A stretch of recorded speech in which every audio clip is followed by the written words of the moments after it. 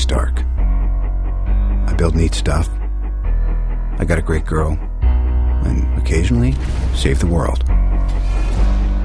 So why can't I sleep? I think everybody has an awareness, kind of the world over, of the Marvel Universe, you know, and if you'd ask someone 20 years ago, could they ever make a movie of the Avengers, you'd say, well, of course not, and if they did, it would be stupid.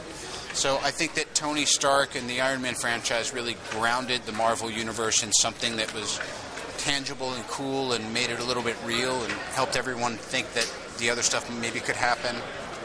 I'm just really happy to be back here. This Iron Man 3 turned out really good. I'm really happy. Things are different now. I have to protect the one thing that I can't live without. That's you.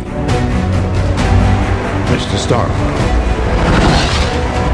Today is the first day of what's left of your life. Sir Ben Kingsley is probably going to be the biggest surprise in Iron Man 3. What he does and what he pulls off and the arc his character has and how he manages it is a shocking display of craftsmanship. Pepper gets to do some action in this movie, and I had never done any action before, so I really enjoyed that a lot. It was fun. Very different for me, you know, flying up in the air and turning upside down and stuff like that.